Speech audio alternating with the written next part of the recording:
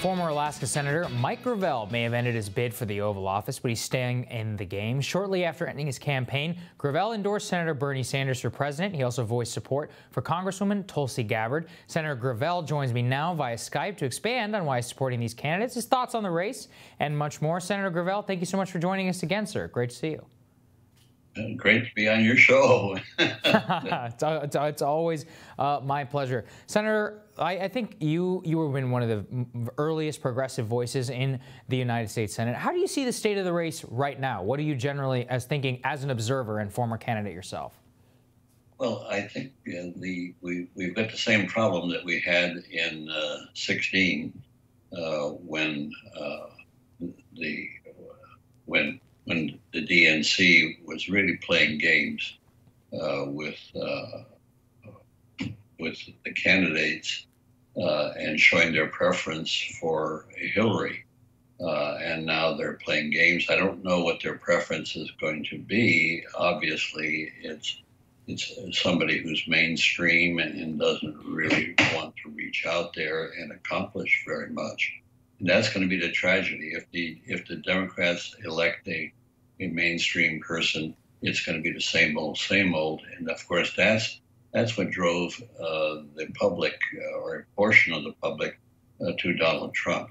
They just didn't think that either party was doing it. And of course, Trump has taken over the Republican Party. And of course, the Republican Party for the last 3 or 4 decades has been horrible in terms of advancing our democracy. It's just the opposite.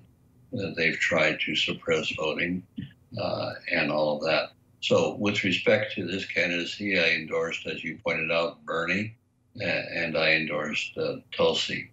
And Tulsi apparently is going to make a decision today whether or not she boycotts this next appearance. Right. And I hope she does boycott it, and boycotts it with a big fanfare, because they weren't fair to her. Mm-hmm. They weren't Actually, fair Senator, to me. she just came out. She came out this morning and announced that she will be attending the debate. So she'll be on the stage. Oh, well, that's too bad. But I would prefer to. Well, she's doing well in New Hampshire, and I would hope that if she were in the top 5, that this will get rid of a lot of deadwood, and people would begin to. Her secret is that when you see her, you come away and very much supportive, but you got to see her, and so the plan has been to not let her get much visibility because she does such a commanding situation. And so now we'll see what happens in the debates. Mm-hmm. But like I said, I wish that she had not, and really, but this is her decision. I understand she's doing well in New Hampshire. Bernie, to the situation, let's just speak a moment about his heart attack. Yeah, I was curious. You're the oldest man to run for the Oval Office. So, in your opinion, what do you think that he's up to the job?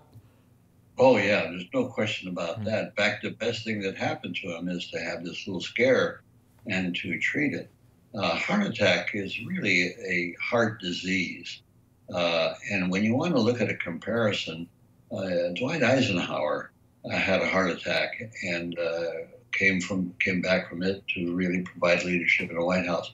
Lyndon Johnson had a heart attack when he was majority leader, and so he went from majority leader to campaign for with Kennedy for president, vice president, and then when Kennedy was assassinated, he took over the presidency and really worked very hard, and so his heart damage really, once you have it and the medical profession can deal with it, you now are in a fortunate situation. It's the people that don't realize and have a massive heart attack.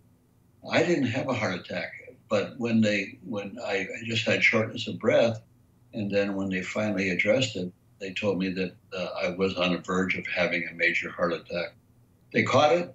Now I have no limitations from the heart point of view. I have limitations from neuropathy.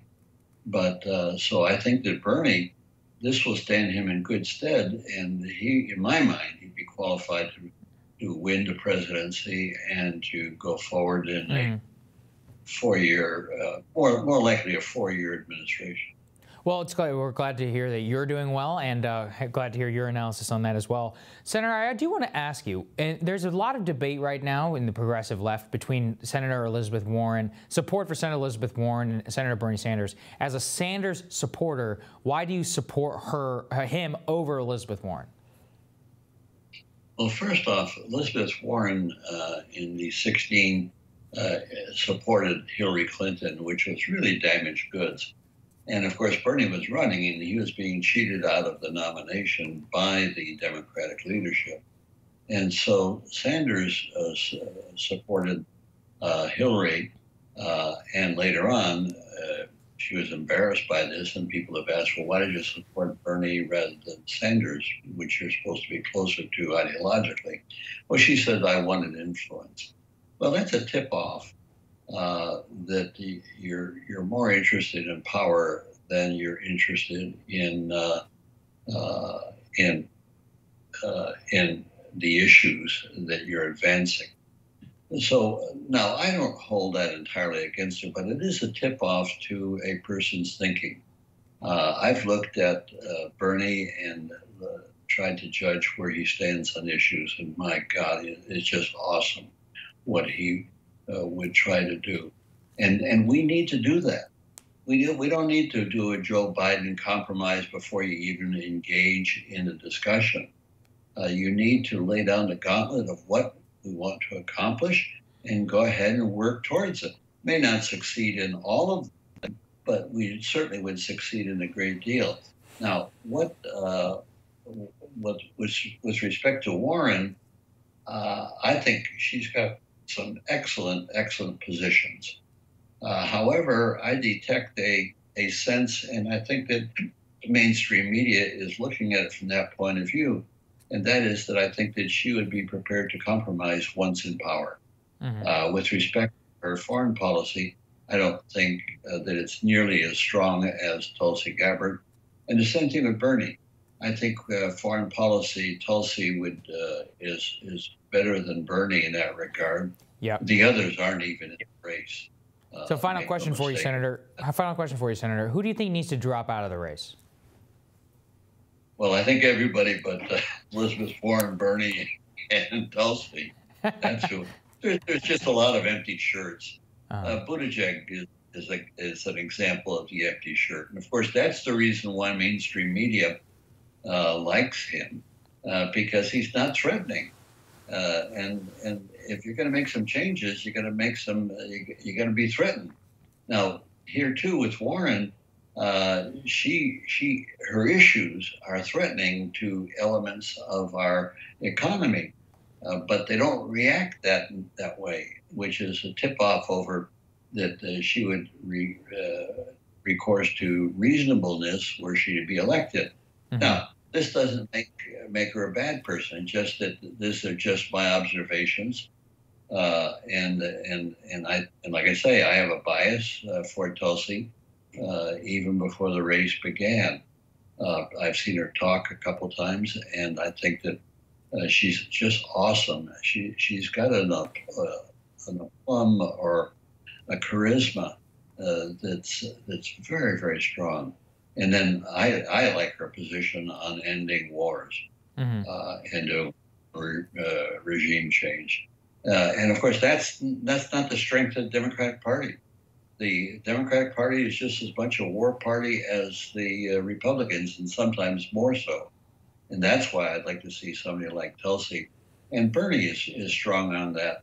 But Tulsi, with her experience on Foreign Relations Committee and also the Armed Services Committee, and her direct involvement in serving two tours in Iraq, really says a great deal about where her head is. And of course, she's supported by a lot of veterans, because veterans understand what's going on. Thank you so much for joining us, Senator. We really appreciate your insight, and we're going to have you back. Thank you. Thank you, sir. We'll have more Rising for you after this.